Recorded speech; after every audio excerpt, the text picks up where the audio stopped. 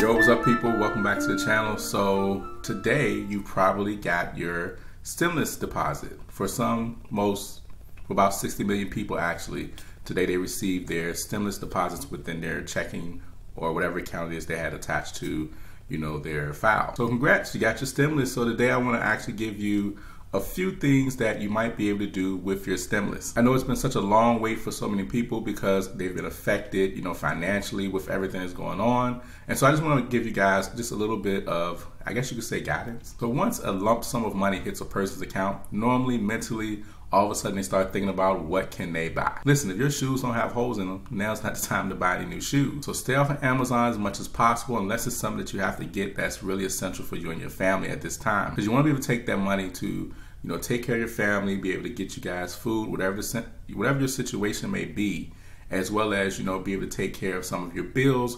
But also you want to make sure that you're able to take some of that money and save it. So don't get spend crazy. You can save your money in a high interest savings. There are some savings that are still rocking with good high interest, like around 1.5, 1.7%. But nevertheless, listen, you just want to be able to save some of your money. So you don't just want to spend it all and then pretty much the money that you just got is gone within a week. Like I said, I understand if you have to pay bills, I understand that, of course, but make sure that you're able to take care of things with your family. And if you have problems with your bills, make sure that you reach out and let them know that you're going to need a little bit more time, because right now it's very tense and a lot of people are hurting during this time financially. But yes, don't get spend crazy. And yes, it's possible that they may be doing another stimulus, later, because we don't know how long this is going to last. There's a lot of uncertainty. And with uncertainty, especially when it comes to like an economy and business, it doesn't really work out too well. So they're already in the works and looking into possibly another stimulus because it's more than likely they're going to need something else they're going to have to do. But nevertheless, for you, listen, if you get your stimulus check and if you're still able to work,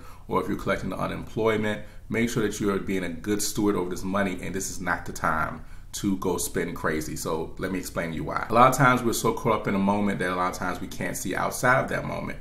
Now within this, it's a lot of opportunity, but there's also a lot of preparation within this. So back in 2008, I found myself laid off. I used to work for an engineering firm, and I found myself laid off, and pretty much during that time, that's when we had the economic downturn, the recession that happened during that time, which was relatively crazy. A lot of people lost their jobs. A lot of people lost their homes. So I understand what it means to lose my job, to have to fight, to scratch, and just to get ahead, because we almost lost our home. We had to hustle.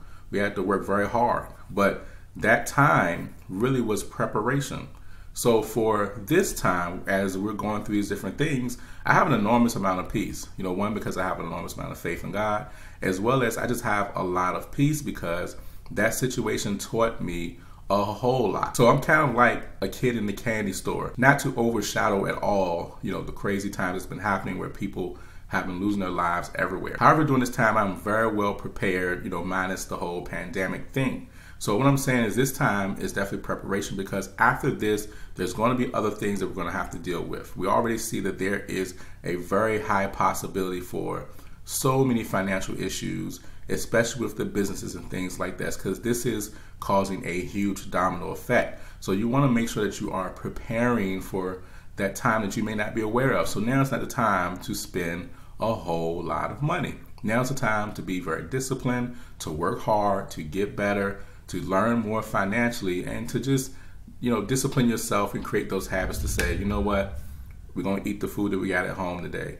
We're not going to spend on this just because we have it. Doesn't mean we have to go and buy it. All I'm saying is simply make very smart moves with your money. And that's something that, yes, in general, especially but during this time, because like I said, there's so much uncertainty, and you want to make sure that you're able to prepare and take care of things when it concerns you and your family. So get off Amazon right now, get off of eBay, get off the Target website, get off Walmart website, unless you're getting groceries for your family, I understand. But now's not the time to be going and buying up everything just because you're feeling kind of froggy because you got a check. Anyways, I just wanted to stop in and give you guys that little tidbit to say, hey, before you blow your money, think twice. Just pause. Just a little caution to the wind, okay? So I want you to just think a little bit beyond just today, and I want you to think a little bit further. So all right, you guys be blessed, and I will see you guys in the next video. Stay safe, stay at home if you can. If you're an essential worker, definitely praying for you. And we definitely appreciate everything that you're doing during this time. So you guys be blessed. Talk to you soon. Peace.